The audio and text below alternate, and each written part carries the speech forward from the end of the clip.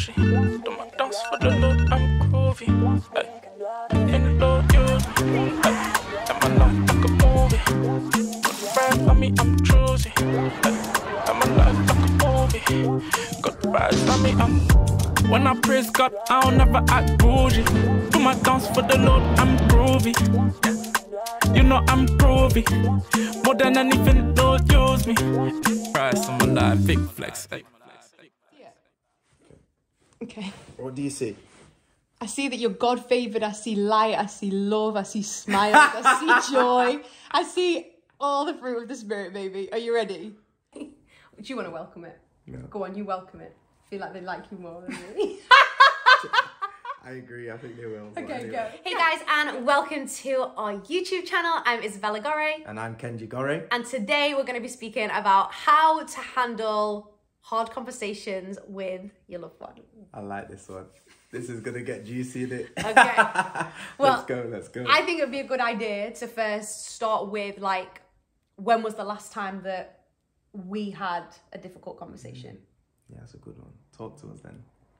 When was the last time? I think the last time for me was when I'd moved through a miscarriage.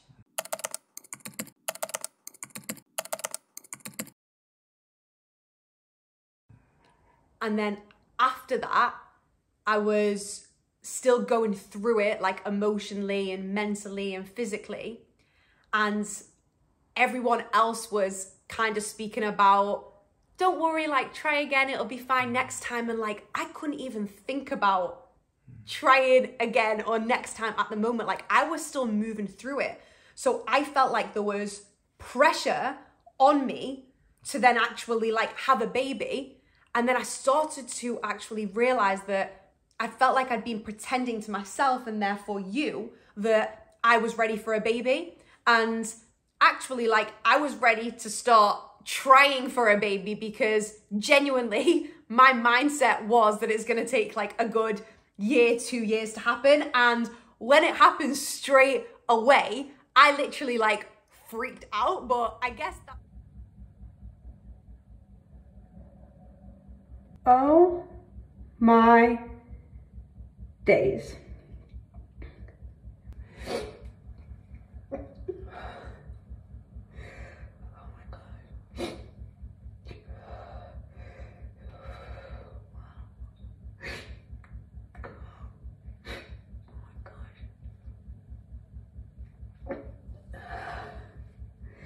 Video, but I had to come to you and I actually had to share with you that I wasn't ready to go again or actually have a baby.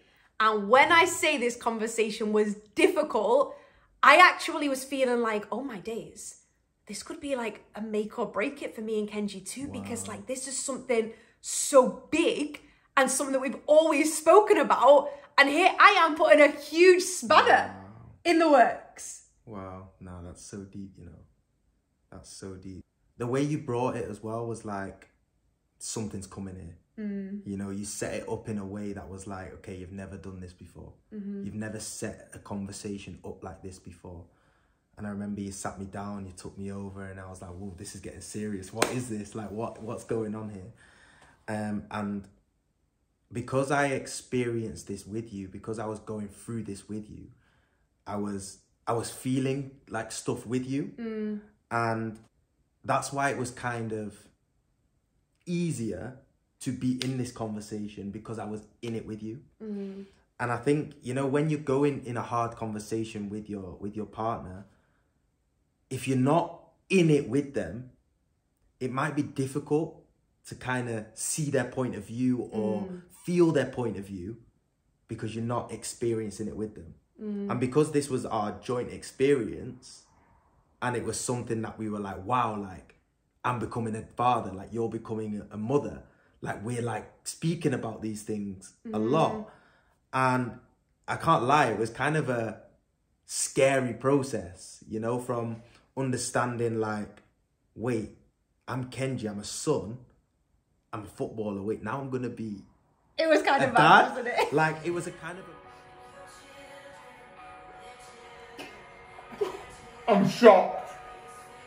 I don't know. I've lost the words, baby. So what now? Wait, what now? I have no idea. Oh, man's gonna be a dad. Slow down, baby. I don't believe it's real. It's just it's real. I'm actually shocked. No, I'm in shock. I've been in shock for a little while. I don't know what to do. I don't know what to do. Can we just sit down for a second?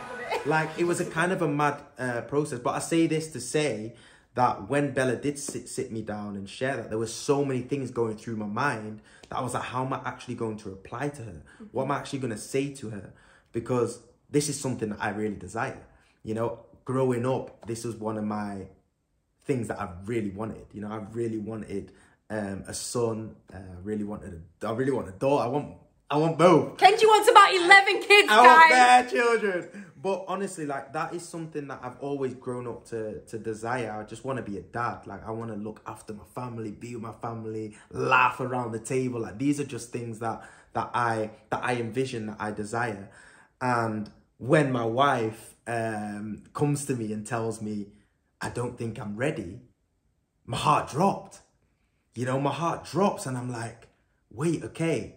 I understand because of the things that she's experiencing and things that she's going through, but that's not something that you can decide now. That's not something that we can come in right in this moment when we're experiencing this. So these are the conversations that we're having, and I'm saying to myself, like, how am I going to get my point across in a way that is with her, not against her, because we're with each other. You know, and it's when you're, you know, having an argument or coming into a conversation, a hard conversation with your partner, you got to remember that you're with each other. You're on the same team. Like, you're not against each other. And that's something that our pastor taught us. Like, we're in this together. And it might sometimes seem that you're against each other, but you're not. You know, you're with each other. And I think that's something that you need to be really aware of, and that's what we're aware of as well. Yeah, so before that conversation even took place, and this is how I would share how to have a difficult conversation, is I guess we kind of like to process things first, because we can come into a conversation from us reacting to something, but in my experience, like, that's never really got me far, especially like trying to communicate to someone how I feel and what my desire is too. So yeah, I feel like I definitely took a lot of time to process, and I can kind of see, and this is really good to look out for in your partner too, I can kind of see like when Kenji is processing something. And I remember like when I was younger, I would always try and like poke at him. Like, I poke at him like, what are you thinking? What are you feeling? Like, tell me, something's going on. Like, just tell me. And like, I used to try and get it out of him, and it would come out in just like awful ways, and he would react in just like to different things. And now it's got to the point that I don't even care if he's reacting to something else, because I know he's actually processing something, and I'm not going to let this thing that he's reacting to actually take him out of what he's actually processing and then desires to bring to a conversation, because I know that it's always going to get round to that place too. And I think processing is really important, because otherwise you're just going to come with all of your thoughts, like every single thing that's going on. And that's fine when you're in a conversation. It's fine when you're just speaking something through. But when you're actually coming and you're attempting to get some type of point across, I do think that that's a shift in dynamic in terms of how you actually do that. Yeah, like, we're talking about hard conversations that you have to have time to think about what you're really going to say to your partner. Like, you need to come prepared, because your emotions are going to take over. Like, there's so many times where I've wanted to say something to her and I've not prepared myself, and I've come to her and I'm just reacting to what she's saying, and I've not even got my point across of what I actually wanted from the conversation. So she's now angry at something that I said, and I'm angry about how she reacted, and now we're just in this battle. And that's why it's really important for conversations to really have a point that you want to get to your partner. Like, what is it that you want to get across to your partner? Because then there's ways that you can bring it to your partner. And another thing is timing.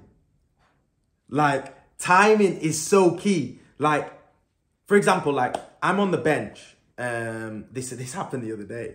Well, yesterday, because I was on the bench yesterday. And Bella can't come to me with certain things because I might react. But I say that to say it's not always easy. So if football is not going the way that I want it to go, or life in general isn't going the way that you want it to go, be sensitive to your partner. Be sensitive to the things that they're moving through. And it's easy to be aware when you're invested in what they're doing. So something that I've realized is when I'm invested to what Bella's doing, I can be a lot more conscious and aware of what she's moving through. So I know, right, she's in launch mode. She's sharing something to the world. Let's not come with certain things in this phase because she might react to certain things. And I think these are things where we help each other through these things and understand the seasons of life that we're both moving through together. I think that it's really important to kind of pick your place, like pick your moment, understand when you're going to do something and set it up. Like, I'm more than happy to literally say to Kenji, I really desire to speak to you about something important. Can we make space to speak about it later on, put our phones away? And then we basically have made a date on when we're going to speak. And your partner can also prepare. Yes. Because that is a good one. You don't want to get your partner off guard. No. I can't get you off guard if it's something serious that I need to share. So I think that's a really good point. Yeah. So I would say that this really, really sums it up. Process, prepare, and pick your place. And make your point. And also, it's got to be with love. Yes. Like, I think that is a key, you know, like if you don't come to a conversation without love being in there, because you'll lose. Yeah. And the whole point of you guys coming together is to come into agreement of something.